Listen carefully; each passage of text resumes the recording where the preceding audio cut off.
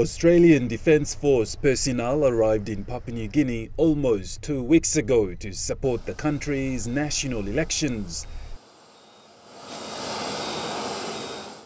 This mission by Australia was at the request of the Papua New Guinea government, where more than 130 Australian Defence Force personnel were deployed to PNG to provide capabilities to support the 2022 national elections under the ADF Operation Kimba.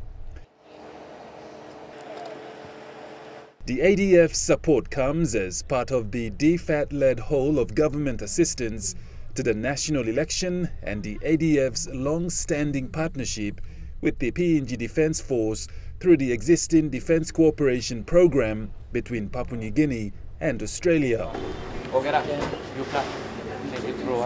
Commander of ADF operations in the Southwest Pacific, Major General Scott Winter, AM, said they would work closely with the Papua New Guinea Electoral Commission, the Papua New Guinea Defence Force and Royal Papua New Guinea Constabulary. We're main of the 2IC of RPNGC, Stephen Francis, said those prepared for the 2022 national general election to support and provide security for this election are the Special Forces of the Royal Papua New Guinea Constabulary, supported by PNGDF and PNG Correctional Services, with logistics assistance provided by the Australian Defence Force. Okay, the role of the Royal Papua New Guinea Constabulary, it is the lead agency in terms of the providing security for the election 2022, and it's been supported by our two sister agencies, which is the PNG Defence Force and the Correctional Services. So they form part of the Joint Security Task Force. We are assisting the PNG Electoral Commission in terms of conducting the 22 national elections. Outstanding. Thank you.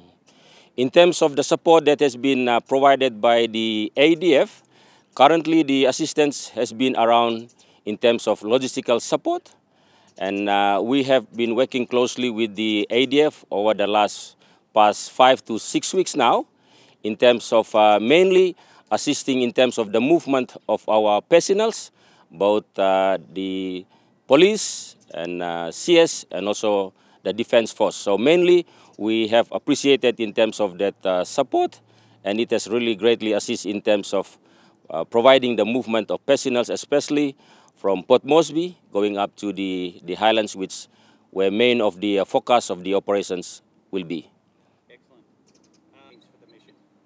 Yes, that's correct. Today marks that first a movement or support that is being provided by the ADF to actually first do the first insertion or movement of the Royal Papua New Guinea Constabulary personnel.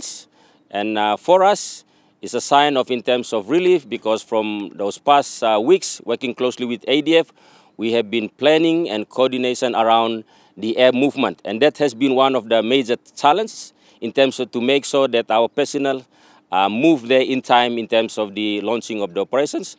And it's a great relief for the Joint Security Task Force, not only the Royal Papua New Guinea Constabulary, but also for the other two sister security agencies, which is the PNG Defence Force and the Correctional Services. For us, for Joint Security Task Force, I think it has been a great relief, and also in terms of a true assistance that has been provided by ADF. Australia Defence Force personnel will provide specialist planning, logistics and air transport to support PNG authorities to assist with their national election. Those that are returned.